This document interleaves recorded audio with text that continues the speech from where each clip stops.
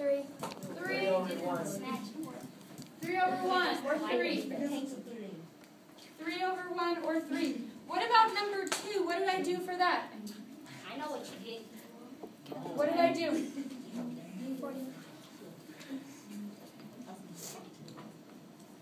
Here's my slope. Here's my triangle. What is my height? Your height. Well, what's my height? 30. Number 2. Oh, If I'm going from 50 to 70, what is my height? 20. 20. Guys, I can't hear law. Can we please write down and give respect? What, I didn't want you to say it though. 20.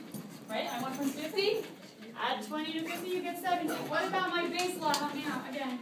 It's 30. Idiots.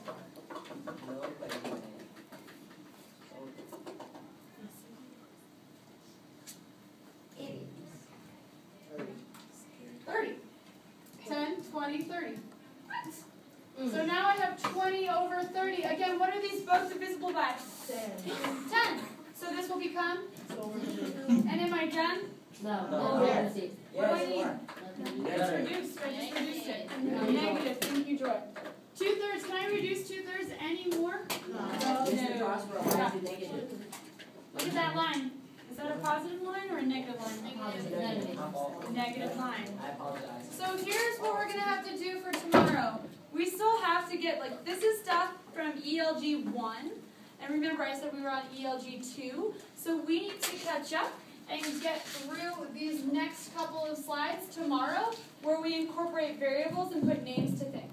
Okay, we don't have time to do it today, and I don't want to rush you. So what you're going to do for your wrap-up today is instead of, don't listen to these directions.